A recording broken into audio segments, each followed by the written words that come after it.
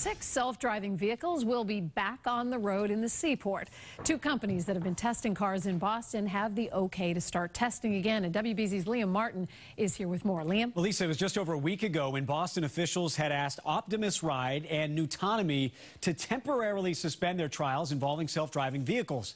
That move was prompted when a self-driving Uber vehicle struck and killed a woman walking outside of a crosswalk in Arizona.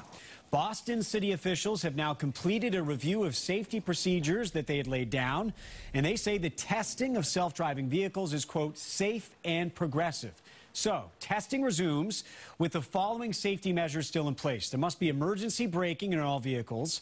A competent driver must be in the driver's seat at all times, and testing will only be in the agreed-upon limited areas. Traffic officials say safety is their first priority. They are confident the streets will be safe for residents and for visitors. David?